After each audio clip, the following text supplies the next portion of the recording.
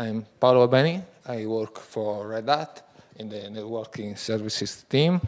I use it to add bugs to the UDP protocol implementation inside the kernel. Then I move it to add bugs to the MPTCP protocol implementation inside the kernel. And I currently mostly get blamed by Linus. That is, he's one of the upstream maintainers of Networking 3. And I'm Marcelo. I also work for Red Hat in the networking services team, and one of my main responsibilities in the past time, recent, it's on integrating OVS hard offloading in our products. Okay. Today, we are going to talk to you about networking performances. Great. It's full. Oh, great. OK, so we are going to give a very brief introduction about networking performance in general, and then we will focus on, on a couple of case of study that we use to demonstrate some interesting, strange results, how to investigate them using common tools, and perhaps how to improve things in some cases. And we will draw some conclusions, hopefully. What's the big fuss about networking performances? In the end, they boil down to measure the maximum amount of packet per seconds or message per seconds, or the max throughput that a given host is able to process, usually on a single core. That is mostly by convention, because we hope that things will scale on multiple cores, even that is not always true. And also because the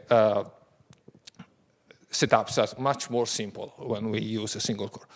That is, in turn, actually unfair with respect to some architectures that have less powerful GPUs, but possibly much more cores available. Why we do performance testing? For many good reasons. To detect bottlenecks, to avoid regressions, to tuning setup, etc. So when we speak about performances, we are not interested in functional behavior. We assume that everything works just as expected, and we instead are interested in raw numbers. For that, we avoid using well-known and very useful tools like TCP-dump, Wireshark, PacketDrill, etc.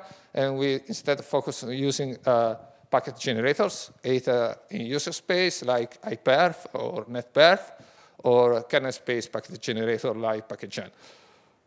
That tools usually provides the statistics we are looking for, but more often than not, we need to have other aggregate counters that the kernel can provide, and we can inspect with other tools like netstat that gives us per protocol aggregate counters, or socket stats that give us per socket information.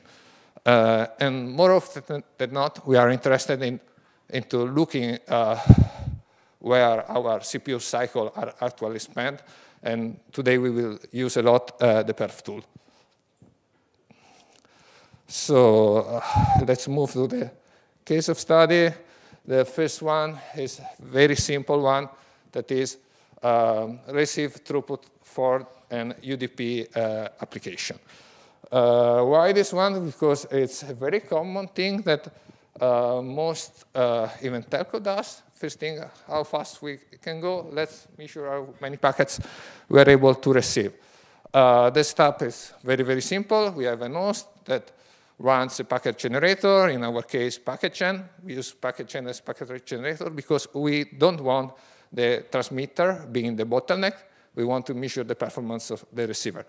The receiver runs on another host. It's a very simple UDP application. Here there is the URL where you can find it. Just read packets and drop them. We use that one because at a lot of command line options that can be used to configure its behavior. The two hosts are connected by a fast link, 10 gigabit in our case. The faster, the better. And we are using two Mellanox NIC on both the sender and the receiver. Whatever hardware you are going to use for this kind of experiment, you will have slightly different figures, but the whole trend should be the same on most recent server class hardware. So we want to see how fast we can go in this scenario, how many packets the receiver is able to process, and we want to get some stable results. For that, we are going to pin the user space process application on a given core, and we are going to pin the kernel space processing on another core. Also, we are going to disable IRQ balance that could move the kernel processing on random cores unexpectedly, make the figures we measure sort of random, and we want to avoid that. So that given, we are going to do the first test with a somewhat random, somewhat default configuration. The only perhaps unusual thing is that firewall D is disabled. Yeah, we don't have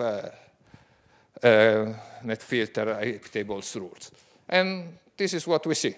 1,660,000 packets per second, which is not bad. It's quite higher than we would have got a few years ago with the same hardware. But we want to understand if that is the maximum we can get. So we attach the perf tool to the receiver. The perf tool can measure how many cycles are spent in any function executed by a given core, and we report that. And we are using a command line report. The main information there are the name of the function, where CPU is spending cycles, and the percentage of CPU cycles spent in every function. You can see that most of the time is spent copying data from the kernel space to the user space. Not that many times, roughly 20% of the whole CPU time. And we can see that below that, the four topmost offenders are function related to syscall overhead, let's say. There is the libc receive message syscall, which is the syscall used by the application to actually fetch the packet from the kernel. And the other ones, instead, are related to security countermeasures for recent hardware vulnerability and to the Linux security tool inside the kernel. So the bottom line is that we are spending a lot of time due to syscall overhead. And the application is receiving one packet for every syscall. So we could think that if we use a different syscall that allows us to process many packets with a single call, we could save a lot of time and possibly going faster. That syscall actually exists. It's called receive M message, where the first M stands for multiple.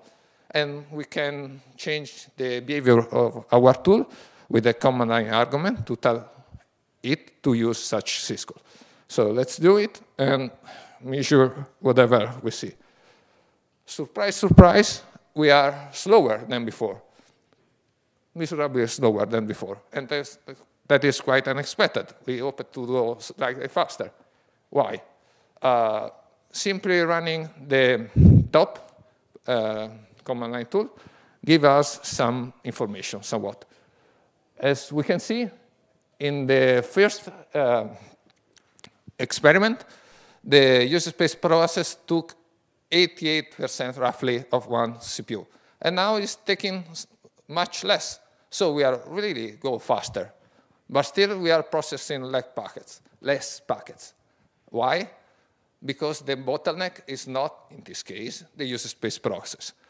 The bottleneck here is the kernel space processing. The other process you can see in the top report, case of RQD. which is keeping a CPU fully busy. Still, we are faster. Why we see less packet? Because to actually walk up a process, the CPU needs to spend some cycle. The faster is the user space process, the more frequently such process go to sleep, more frequently the kernel space process need to walk it up. And more CPU cycles has to spend to wake that process up, less CPU cycles that CPU has available to actually process packet. So the bottom line is that with our first report, with our first perf tool investigation, we have looked to the wrong CPU. We should have looked to the other one, the one processing the kernel space stack. So let's look at that now, and this is what we get. And we can see that the topmost offender, the function that is burning more CPU cycle, is that inet GRO receive, and we have another function still quite high in that ranking with that GRO word inside. Both of them are related to the GRO engine. The GRO engine is a very lower component of the networking stack, is in charge of aggregating as much packet as possible as seen on the wire in a single giant packet that will later traverse the whole networking stack. That kind of technique allows the networking stack to save a lot of CPU cycles when it's able to aggregate packets, because as many as 40 wire packets will be processed by the networking stack at once. The bad thing for this experiment is that the UDP protocol does not leverage GRO by default. So that cycles are actually completely wasted. What we can do, we could disable GRO. That is a thing that we can do in this experiment because we are interested just in UDP. In general, it's a bad thing to do because there is also the TCP protocol, which is widely used somehow. And if you disable GRO, TCP performance will sink dramatically. Anyhow, we can disable it via the ATH tool with the command line reported over there, and we can repeat the experiment.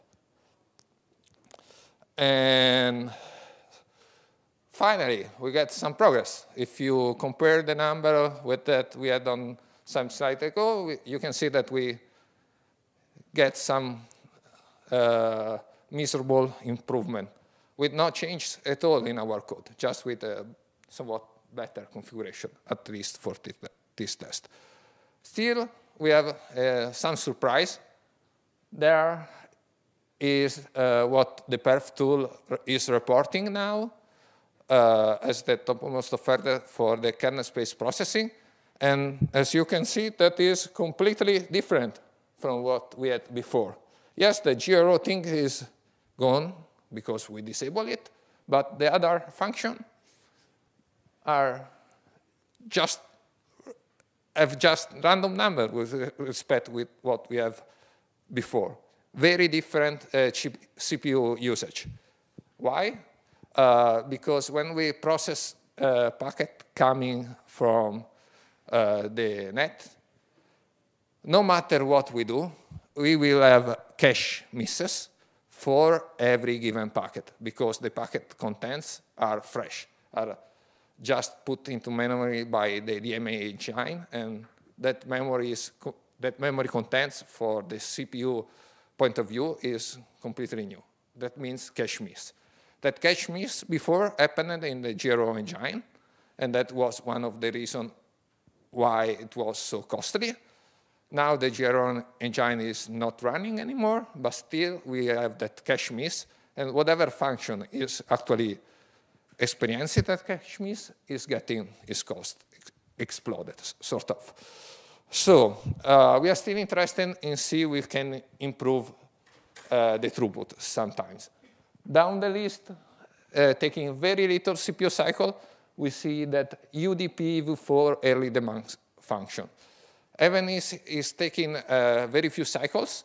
That is somewhat relevant because that early demux function is trying to look up for a connected socket for each incoming packet to avoid later root lookup.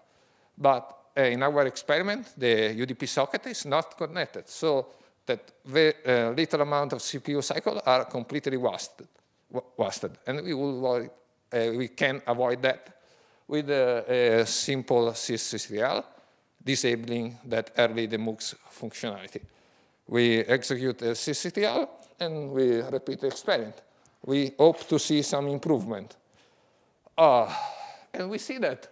And unexpectedly, that's a huge improvement, 10%. That's, wow, we just removed the little overhead, and we got a relevant improvement. Why? Because so far I lied blatantly. The figures are not that stable overall, and they are not that stable because power management is enabled on the host we are using, and power management kick in at an unexpected moment, and when it kicks in, results are sort of varying. Anyhow, the trend, repeating many tests, etc., the trend is like that. If you disable GRO, you will see an improvement. If you disable early demux, you will see another improvement. So we are still interested in maximizing our throughput. And we can try something slightly different. We say that we can first look again at our perf report and notice that there are a few functions that are related to root lookup, and they are consuming quite a bit of cycles. And we mentioned it before that early demux functionality could avoid the root lookup. So we could try re-enable it and change our user space tool, change the configuration of our user space tool to actually connect the UDP socket upon reception of packets.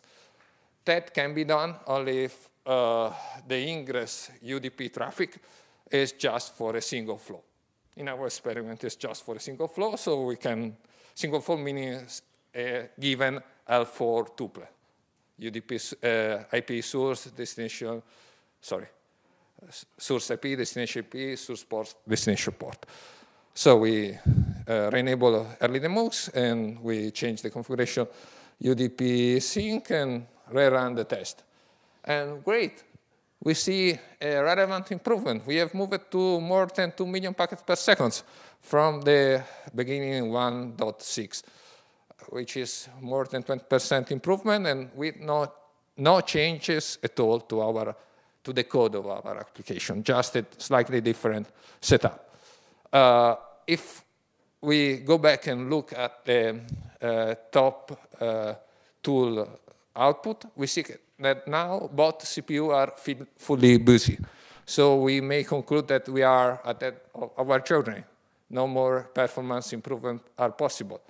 And that will be false, because we mentioned it at the beginning that GRO could give a great booster to bulk transfer, and GRO is not enabled by default for UDP, but can be enabled on a per socket basis if the application creating the socket requests it.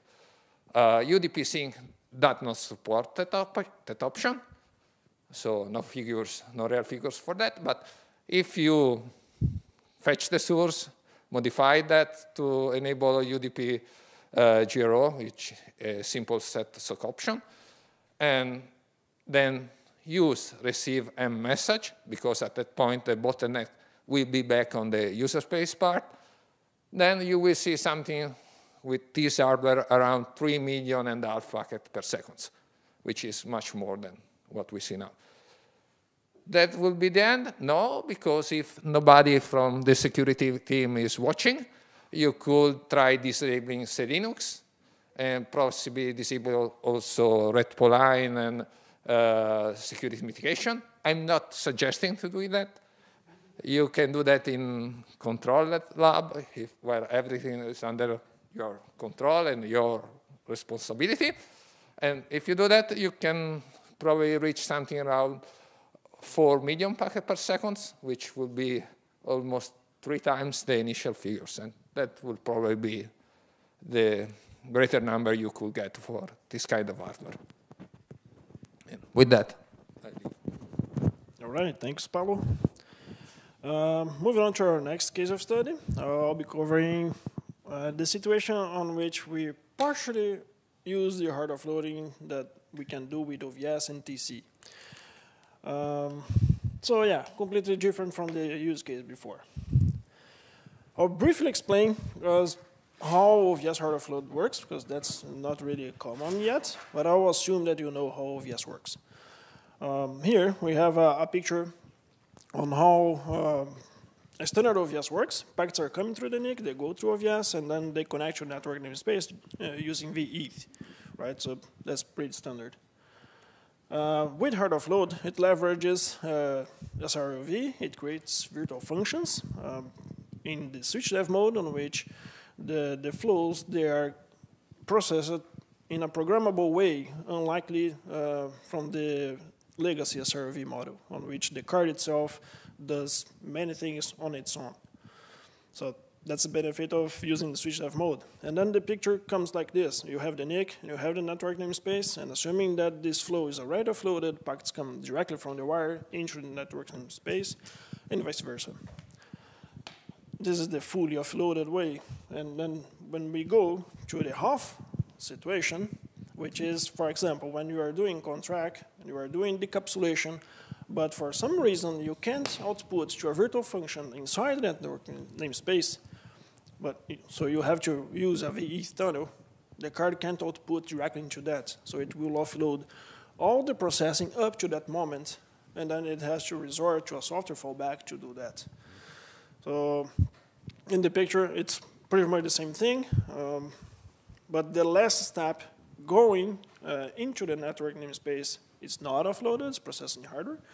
And then on the way back to the wire, it's entirely done in software, because when it's coming from this vEth tunnel, it's impossible to do offloading at that time.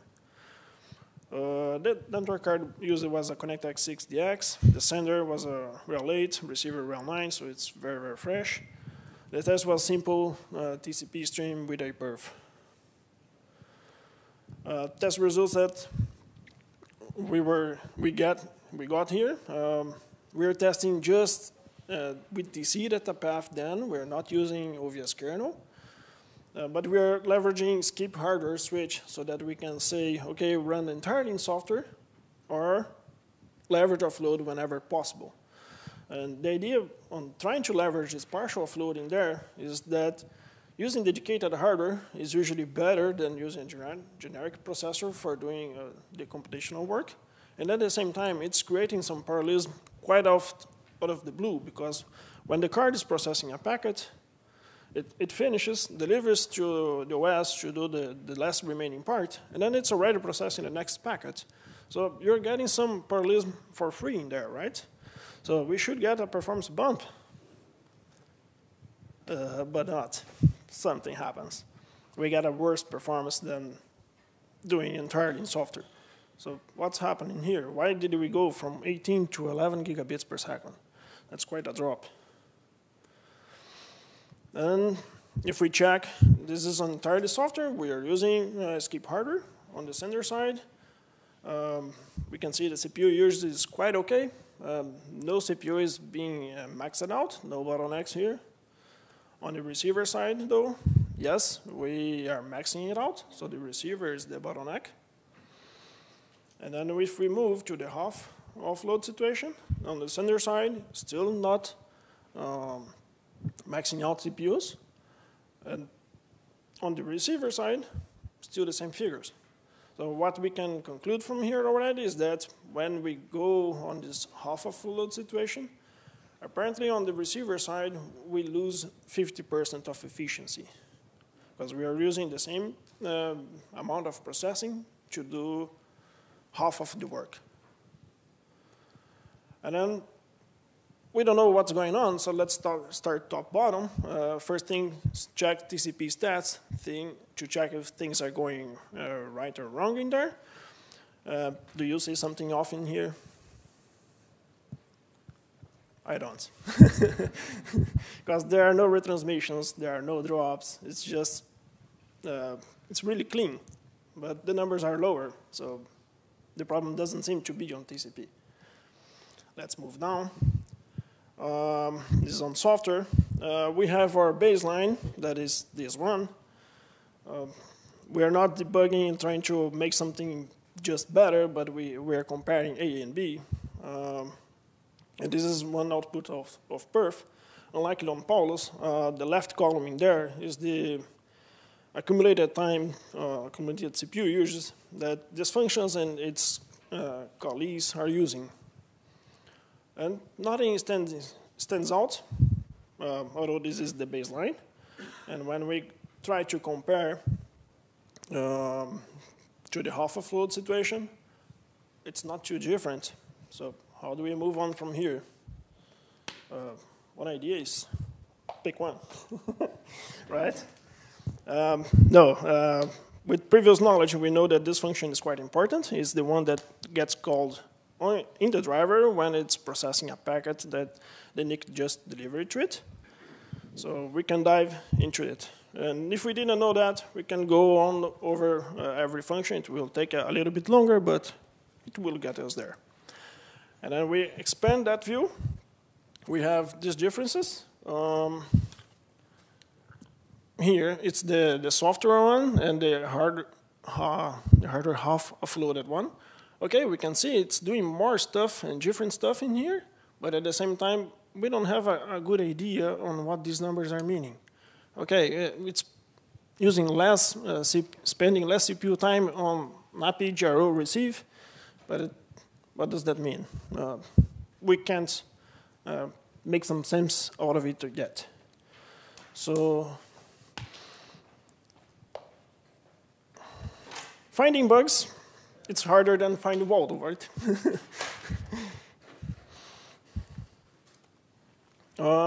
When we go on checking, trying to understand what those numbers mean, these screens, they are counting how many times these functions are getting called. And during this experiment, this one here, NAPI GRO receive, was getting called 7 million times. And as Paolo was explaining, this is the function that coalesces packets into a bigger one that the networking stack will process later. And when we go half of load, it gets called 4 million times.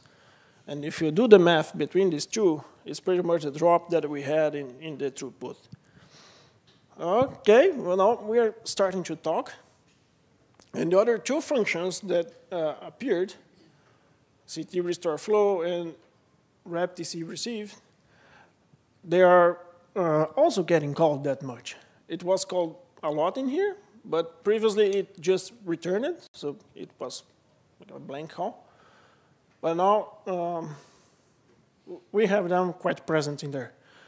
And if we are half of loading, interesting to note that the contract in here didn't get entirely removed from it because we still have calls for it that are legitimate in the software processing, even though that is half offloaded because the transmit path is not offloaded, right? And also we have calls for it inside the network namespace. So yeah, it's really not easy still to make some sense out of these numbers. So let's move back to this window and then let's expand it because now we have some more knowledge on it and it makes it easier to understand it. When I expand this function calls, we can see that because of the fallback to software, what it is doing is, in order to restore the contract entry, it is doing packet header dissection at the driver level, which is before GRO It is doing, it's consulting X array 2 times. It's doing memory allocations 2 times for XB extensions and for the tunnel destination. And memory allocations, as you may know, they are really not cheap. It's consulting another RH table. And this is all getting done before GRO. So the driver will do all this stuff for this packet, and then we'll give this back to the GRO engine, which will realize that it belongs to the previous packet, to the same flow as the previous packet, and we'll merge them. And all this effort, it was needed to do GRO, but it's not discarded because it's part of this bigger packet. And that's why recovering this meta information from the packet that was partially processed by the hardware is actually more expensive than doing it entirely in software. In software, if we were doing it, we don't do any of this, and we just aggregate the packets and do it only once. So you're talking about a trade of doing 40 times of this to then aggregate a packet and throw it to the network stack, or just process them, aggregate 40 times, and then give to the network stack. So it's another attempt on getting some benefit of the hardware that backfires.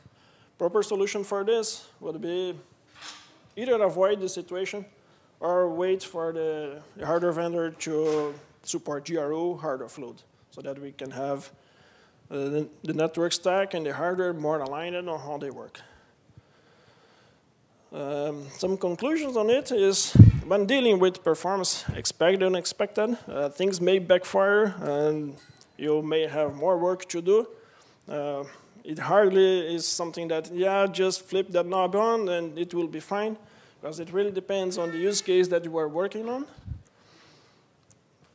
There is no size that fits all, so you can try to optimize the system as bad as possible for this use case, but for the other use case, it's different. And it may work, but it also may not work, and it may work worse than if you didn't have done these optimizations. And there's this one tool that pretty much rules them all, that is perf tool. If you check the main page, it supports a lot of stuff that can help you. You will likely need some knowledge into the kernel, into the drivers, into the many subsystems that we have in there. But it's a very helpful tool that is very worth your time to understand it. And that's it. Any questions?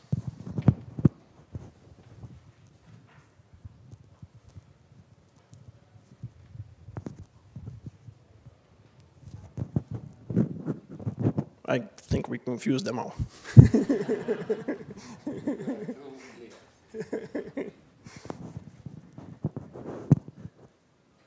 Yes, please.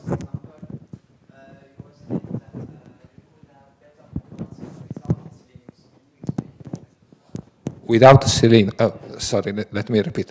Regarding the first use case of study, I say that we could have better performances without Selenium. Yes, that is actually well known, but don't tell Paul Moore, which is the Selenium maintainer. Well, he knows actually. If we go backward a little bit, one of the first slide, here, you can see the fourth topmost offender is that Selenium socket receive message. That is the hook used by Selenium to perform and enforce its policy. If you disable Selenium at boot time, not making it permissive, like adding Selenium equals 0 on the kernel command line, that function will not be called at all, and that overhead will go away. Here is 3-something%. At greater packet rate that we can obtain with UDP GRO, that will be more visible, and removing that, you will get some some relevant gain. But don't do that.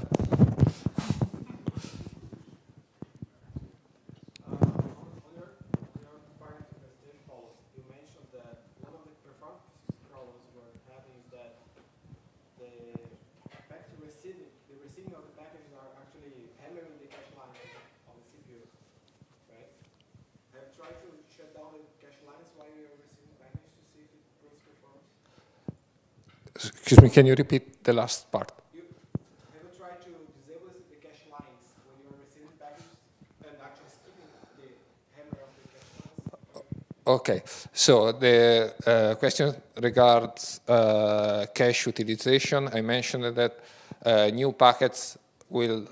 processing new packets will experience cache miss, and you suggest to disable caching for the packets to avoid that cache miss, if I understood correctly.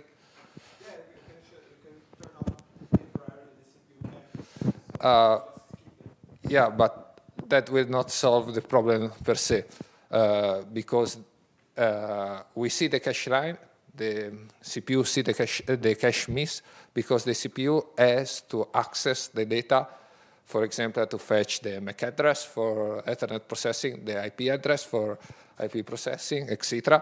So if you don't have the cache in between, we have to go all the way down to the main memory and spend a lot of CPU cycles. So in the end, it's exactly the same of having a cache miss there.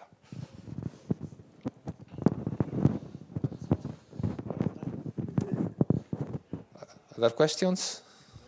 No, sorry, out of time, sorry.